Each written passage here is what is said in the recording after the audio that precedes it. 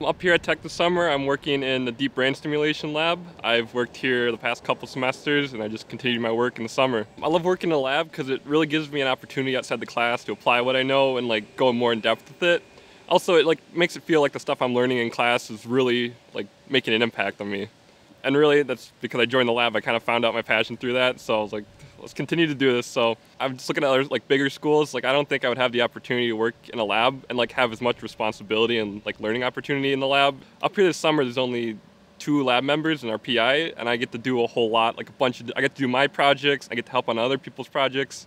And then I get to do the training, the testing, and then I'll do the data analysis and then the presentation of it. So I get to do learn a bit of everything. So deep brain stimulation, our main goal in the lab right now is to alleviate symptoms of Parkinson's using deep brain stimulation, and specifically our lab uses optogenetics. So deep brain stimulation uses electricity to activate certain parts of the brain, but that's kind of problematic because it's really widespread.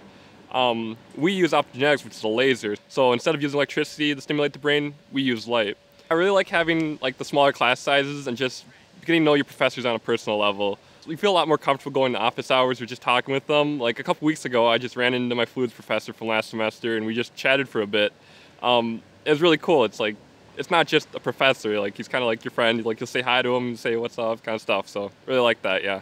Community's awesome. It's really inclusive and really makes you feel at home.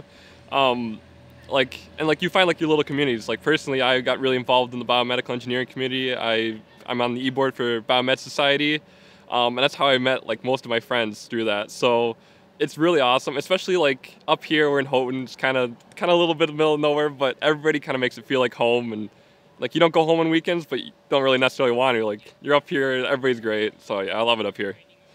Outside of classes, honestly, the biggest thing I love doing is working in the lab. That's my main hobby right now. I could be there all day. But other than that, I love biking up here. I love going for bike rides. I love just being outside, going for hikes. Definitely in the wintertime, I love hockey games. It's a lot of fun. And then especially broomball. When broomball starts up, that's probably my favorite thing at Tech is playing broomball with my friends. Definitely get involved. It's because everybody's great up here, so just get involved. There's a ton of different clubs and communities, and you definitely find people who are interested in the same things you are. And also, I guess the biggest thing that I'd realize is don't be afraid to try new things. On a whim, I just signed up for a research lab, not knowing much about it, and here I am going to go to grad school, enjoying it every day. So definitely don't be afraid to try new things.